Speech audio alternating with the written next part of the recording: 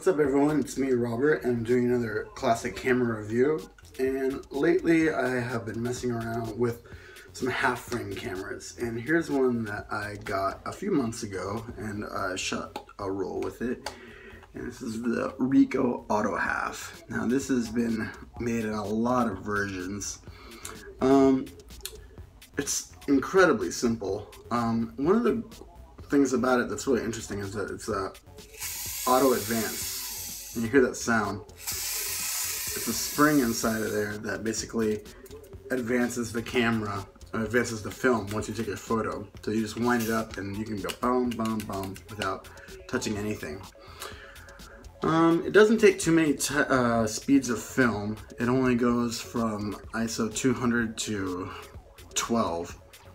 I don't see too many ISO 12 films out there anymore, nor have I ever.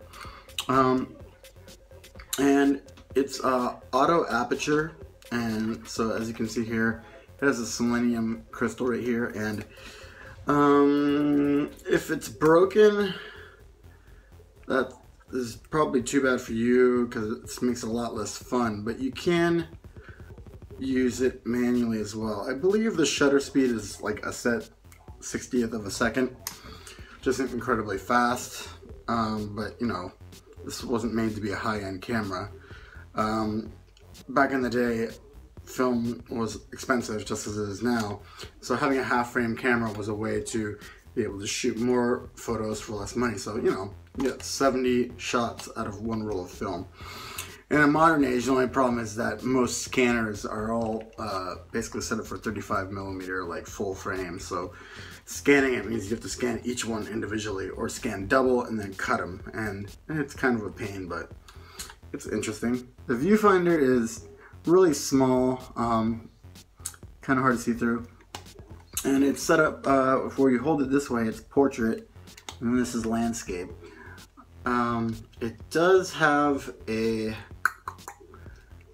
tripod socket here, so when you do the tripod, it is set up for landscape, not portrait. Here is a lock and open sliding things right here, switches I guess you could say. So now it's locked, you can't do anything. If I go like this, go down, I can open up the back. So here's the inside of the camera. You can see, as I said, it's set to portrait, and then there's landscape.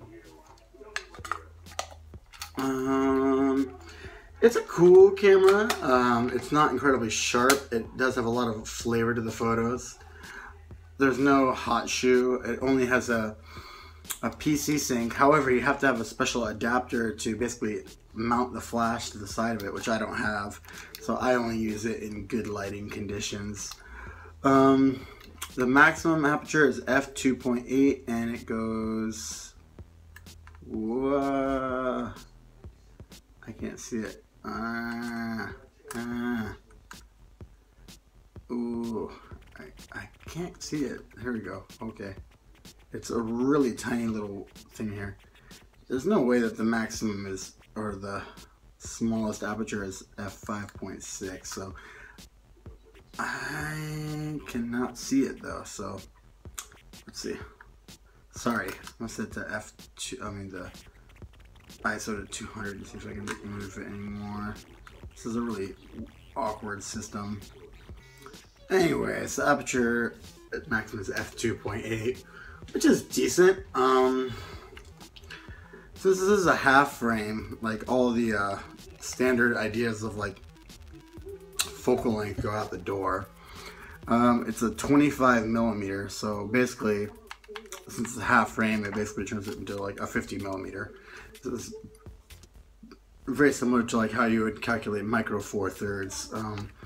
So you know, it doubles the focal length. Other than that, it's an interesting camera. It's made in Japan. So, you know, it's really old and it's held up to this day. It still works. And so I gotta give credit for that.